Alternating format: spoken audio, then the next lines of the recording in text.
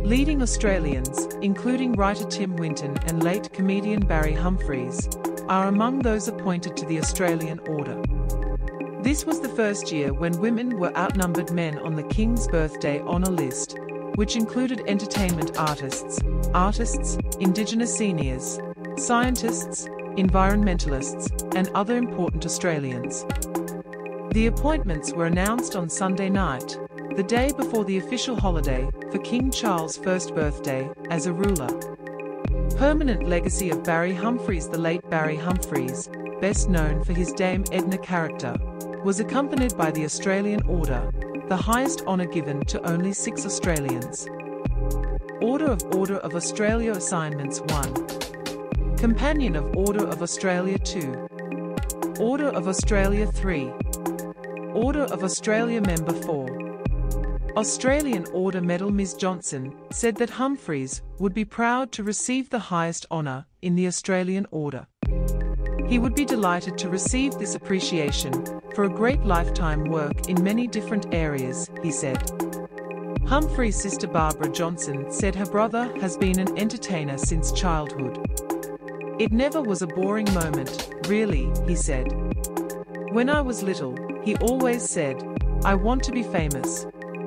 Ms. Johnson said that Humphries has more to give and will continue its performance until the last moment. In fact, until he, probably forever, which he did.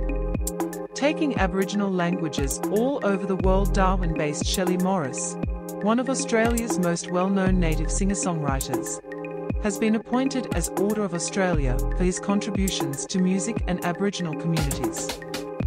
After being raised by an adopted family in Sydney, she moved to the area as a young woman, where she learned to sing in 20 Aboriginal languages.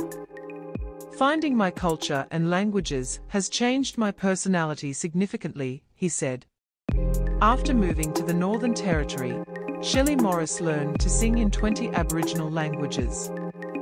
Given honour ties with head of colony, inclusion of king in honour list was something Morris had to take into account. But being remarkable in what I do is the most important thing, he said. Singing around the world here, the journey of it, and working in over 70 remote communities.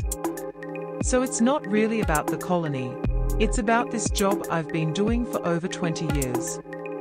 Tim Winton's environmental and literary career. Western Australian writer Tim Winton has been appointed as AO for his literary and environmental work. The author's Australian landscape depictions books such as Cloudstreet and Breath were the highlights of many Australians' youth later years. Thinking about doing your job for 40 years, getting some kind of reward beyond professionalism, makes you think, so, I've been here for a while and maybe I've had some impact, hopefully a positive effect. Tim Winton's books usually take place in the bushes and suburbs of Western Australia. Winton also made a name in field of environmental advocacy, whic.